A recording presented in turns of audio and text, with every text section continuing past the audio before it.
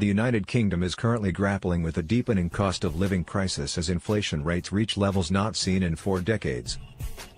According to the Office for National Statistics, ONS, inflation stood at 9.1% in the year leading up to May, marking an increase from the 9% recorded in April.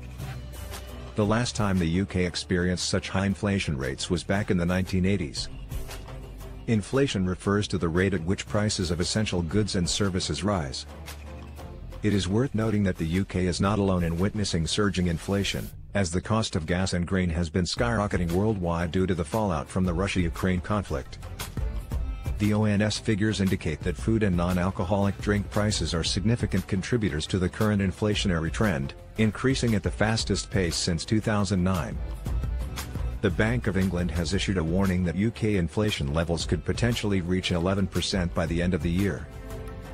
In response to these concerning numbers, Chancellor Rishi Sunak assures the public that the government is utilizing all available tools to bring inflation under control.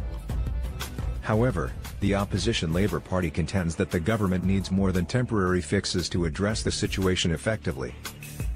Our correspondent in London, Laura Macon, issued reports from a bustling market in the heart of the city to gauge the impact of this state on people's daily lives.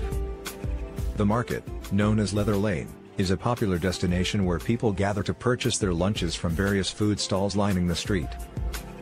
As inflation takes its toll, people are finding themselves with reduced disposable income, while the cost of goods for these stallholders continues to rise.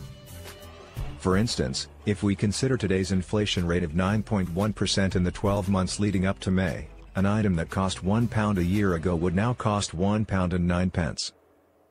This significant increase poses a dilemma for the stallholders. Should they maintain their prices in an attempt to retain customers who themselves have less money to spend?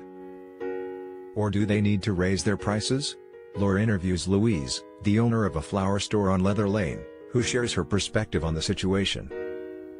Louise explains that while she sells flowers and not food, she has also noticed an increase in costs.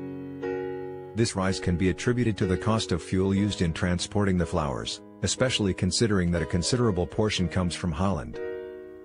Additionally, the complications arising from Brexit, such as increased paperwork, have contributed to the overall problems. As a result, Louise has experienced a steady increase in costs and anticipates further rises due to fuel prices. She acknowledges the subsequent impact on pricing her goods and considers the reactions of her customers who are facing similar issues. While she can raise some prices slightly, she aims to maintain competitive prices since people visit the market expecting affordability. Nevertheless, the rising costs have affected her profit margins, a situation faced by many others in the market, including food stall owners who have seen the price of meat increase. When asked about her plans for the future, Louise expresses uncertainty. With inflation rates reaching 9.1% in the last 12 months and the Bank of England's warning of potential further increases, she finds it challenging to predict the outlook for her business. She acknowledges the various costs associated with running her business, such as driving and congestion charges, in addition to fuel expenses.